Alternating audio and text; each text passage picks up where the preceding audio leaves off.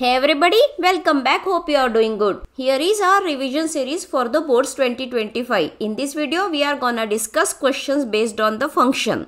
So here is one of the sample paper for the current session. Let's check out the questions based on function from this paper. We got it. Here is question number 12 in which we need to find out the output of the following code. We know already how to solve this type of question. First, understand the code properly and draw the dry run table for the same. Alright then, let's try to understand the code in short. Here is one list with two elements. One variable is initialized to 4. This is nothing but the definition of the function. Let's keep it. We will directly come to this function call. In the function call, we are passing the list to the user defined function. So L will become X now. Using global keyword, we are accessing variable G inside the function. So the value of G is nothing but 4. In the next statement, we are calculating the length of X. There are two elements. That's why N will be 2. Using for loop, we are iterating N times. The value of I will be 0 and 1. Now let's do the dry run for these two passes. Alright then, in the pass 1, the value of I will be 0. Using this statement, we are updating the value of X. We are taking X of I means X of 0. Look at the list. At the 0th index, we have 10. We are adding the value of G to the previous value of X of I. It means what? X of 0 is nothing but 10. We are adding 4 to it. It will become 14. Let's proceed to the next statement. We are incrementing the value of G with 1. It is 4. Now it will become 5. In this way, pass 1 got over. Let's proceed to the pass 2. The value of I will be 1. Now we need to take X of 1. X of 1 is nothing but 5. In that value, we need to add value of G. Value of G become 5 now. So 5 plus 5 will be 10. Again the value of G will get incremented. It will be 6. This loop will execute for 2 times and we are done with it. Now let's proceed to the next statement. It is print statement. We are printing the value of G. Look at the value of G. It is 6. After that, we have one end parameter with dollar symbol. So that will also get printed. Alright, let's proceed further. We are iterating over L. In the previous video, we discussed that when we pass mutable data type to user defined function, the changes reflect back to main. In this program, we pass mutable data type to the function, that is nothing but list. So whatever changes will happen in the function will reflect to main. In the function, list got updated. Now the elements of the list are 14 and 10. Using for loop, now we will iterate over the new list. I is taking individual element of the list. So first element will be 14. Using end parameter, we need to print this dollar symbol. The second element is 10 followed by dollar. In this print statement, this separator is not useful because we are printing one element at a time. In this way, we got our final output $6, $14 and $10. Alright then, let's scroll and check out the options. In which option we have this answer. It is in the option C. That's why C is the correct option. Hope you understood this explanation. It's time to scroll and check for more questions. After proceeding further, we got one more question in which we need to find out the syntax, logical errors from this code. After finding out, rewrite the code and underline the corrections made. So write the code neatly, make the corrections and underline it. In the previous sample papers, there used to be only syntax error, but now you have to take care of the logical error. So try to understand the code too. We are writing this code to display only those strings from the given list of string that has one repeating character in it. It means what? To understand this code, let's assign some values. This is the first string hello. The second string we will take hi. Let's take one more string welcome. In the first string L is getting repeated. In the second string E is getting repeated. So according to the code, we need to display these two strings which has repeating characters. Alright, let's try to understand the code now. Here is user defined function. The first statement looks perfect. Moving ahead to the next statement. Here we are using input function with eval to take input of list of strings. Look at the statement carefully. This bracket got closed, but the corresponding brackets of eval function did not get closed. So this is the first error. Let's underline the error instead of underlining this bracket. We got our first error. Let's proceed. There is a nested for loop. Look at the outer for loop. For I in L. Using I, we are iterating over the individual elements of the list. The syntax looks fine. Here is inner for loop. For j in I. It means what? J will take the individual characters of the string. Look at this statement. We could notice that colon is missing. In this way, we got the second error. Alright, moving further, we are using conditional statement if. If j dot count of I is greater than equals to 1. Look at this statement carefully. We need to count the character, and the character we are getting in j. So how this statement actually should be? We are counting the characters. So j should come here, and we are applying this count function on the string, and individual string we are getting in I. That's why it should be I dot count j, and if count is greater than equals to 1, we are printing that string. So ultimately we will get the string because we are taking the string in I. So this is fine. This way we got the third error. The statement should be I dot count j greater than equals to 1. And if we get the count of any character greater than equals to 1, we will stop the process. That's why we are using break statement. And here is the function call. So in this way we solve this question. Hope you understood the concept. Alright, for more practice, here is one more sample paper. In this question paper also, question number 12 is based on the functions. In this question too, we need to find out the output of this code. If you can solve it yourself, pause the video. Hope you got the correct choice. There is no place to explain that question, so let's do it here. Let's try to understand the code in short. There are two calls. This is call number 1 and this is call number 2. In the first call, we are sending 10 to x. Using global a, we are accessing this global variable inside the function. So the value of a will be 2. We are checking this value is divisible by 2 or not. If it is divisible by 2, we are updating the value of a. With the use of dry run table, let's check out the values. Alright, in the first call, we are passing 10 to x. So the value of x will be 10. A will be 2 because 2 is assigned to a.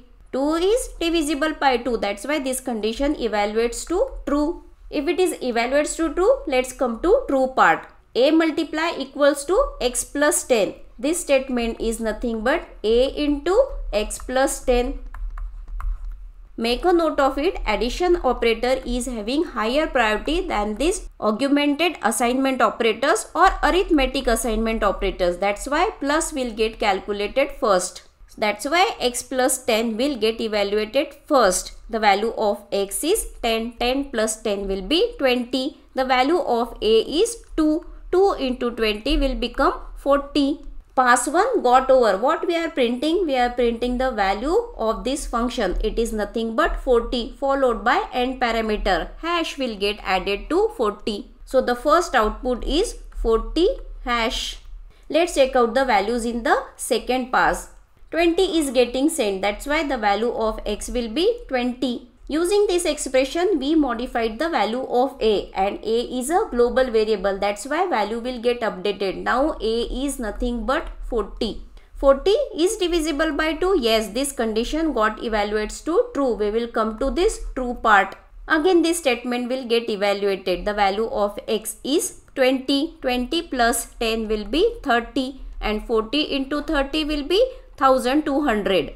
In this way, we got the value 1200 for this function call, followed by the end parameter is @.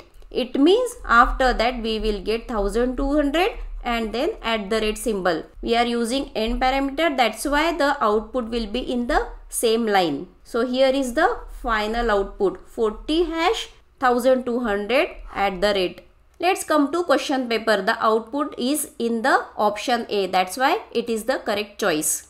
Hope you understood this explanation too. Let's scroll down and check for more questions. Alright then, in this question we need to find out the syntax and logical error, even runtime errors. So underline and write the correct code. Let's analyze the code. Here is the first statement, def followed by the function name. In bracket we are passing the parameter. In the first statement itself we got the first error. Colon is missing. Let's proceed to the next statement. Variable s is getting initialized to 0. This statement looks fine. Here is the next statement. We are using for loop. For I in range 1, count divided by 1. Look at this operator. This is a division operator. Division operator gives the result in the form of float, but range function cannot take float values. We need to provide only integer values.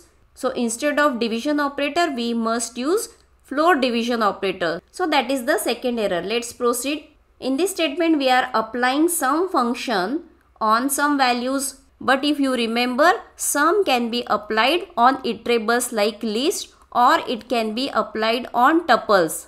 But here are the individual values. So that is invalid. It should be list or it can be tuple 2. In this way we got the third error. After calculating sum we are returning it. And using print statement we are printing. But look at the print statement. When we pass parameter to the function, we use parentheses, these round brackets. So here is the fourth error. We should pass the value like this. In this way we got all 4 errors. Let's move ahead and check out whether we have some more questions based on functions or not. So we got one more question, that is 31st. In this also we need to predict the output of the following code. You know how to solve these type of questions using dry run table. So pause the video and give it a try. If you got correct answer, very good. If not also no problem. Let's practice it together. Alright then, here is the dry run table. It's very easy. In this code we are passing one list to the function. So d will be txt. One variable cnt is initialized to 3, total is initialized to 0. Look at the for loop. C is iterating over list. So C will take these individual values. Then look at the individual pass. In the pass 1, the first value of C will be 7. Come inside the loop. Let's work out on these statements. T is equals to d of cnt. Initially cnt is nothing but 3. D of cnt means we are accessing the element which is at the index 3 of this list. Look at the list. The index 3 means we will get the element 40. You can notice it's a string value. That's why using float function we converted to float and adding c to it. What's the value of c? C is nothing but 7 and the element is nothing but 40. So 40 plus 7. String variable got converted to float. So 40.0 will get added to 7. It will be nothing but 47.0. We got the value of total. We are printing it. So the first output will be 47.0. In this way we will proceed to the next pass. There is one more statement. We are decrementing the value of cnt by 1. Alright then, let's check out the values in the next pass. In the pass 2, C will take the next element of this list. It is nothing but 5. cnt got incremented by 1. That's why the value of cnt is 2. Now d of cnt means we will take the element which is at the index 2, which is nothing but 30. 30 got converted to float and get added to c. So 30 plus 5 will be 35. That's why the second output will be 35.0. Look at the values in the remaining pass. In the pass 3, the value of C will be 4. cnt is getting decremented by 1, so it will become 1. D of cnt means value which is at the index 1. It is nothing but 50. 50 will get added with C, so we will get 54.0. So it is the next output. In the pass 4, C is the next value from the list. It is nothing but 6. cnt got decremented. Now it will be 0. It means we are taking the 0th element, which is 20. 20 will get added with C. Ultimately we got 26.0. That is the next output. In this way we got the output for this code. Hope you understood this explanation. We solved many questions based on the function. Hope you got a little idea what type of questions you will be getting on functions. Here is the sample paper issued by CBSE for the current session. Let's check out the questions from this too. Here is question number 12 based on the function. We need to find out the output of this code. It's very easy. Give it a try. One variable c is initialized to 10. Let's come to function call directly. With the function call, we will go to the user defined function. Using global variable, we are accessing c inside the user defined function. So value will be 10. It is getting incremented by 2. It will be 12. Using print statement, we are printing it. So 12 followed by hash symbol will get printed. Now we will come back to the next statement. The value of c reinitialized to 15 that we are printing. It means 15 will get printed and parameter is % symbol. Look at the output. This is so simple. We are getting this output in the option C. Let's proceed. Here is one more question which is of the form assertion and reasoning.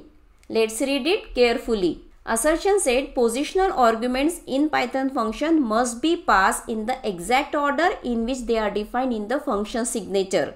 We know there are three types of passing parameter. The first is positional argument, second one is keyword argument, and the third one is default argument. In positional argument, the position matters. We must follow the order. In the exact order, we need to pass the parameters. It means what? A is absolutely true. We need not bother the order only in case of keyword argument. Alright then, let's proceed and read the reasoning. This is because Python function automatically assign default values to positional argument.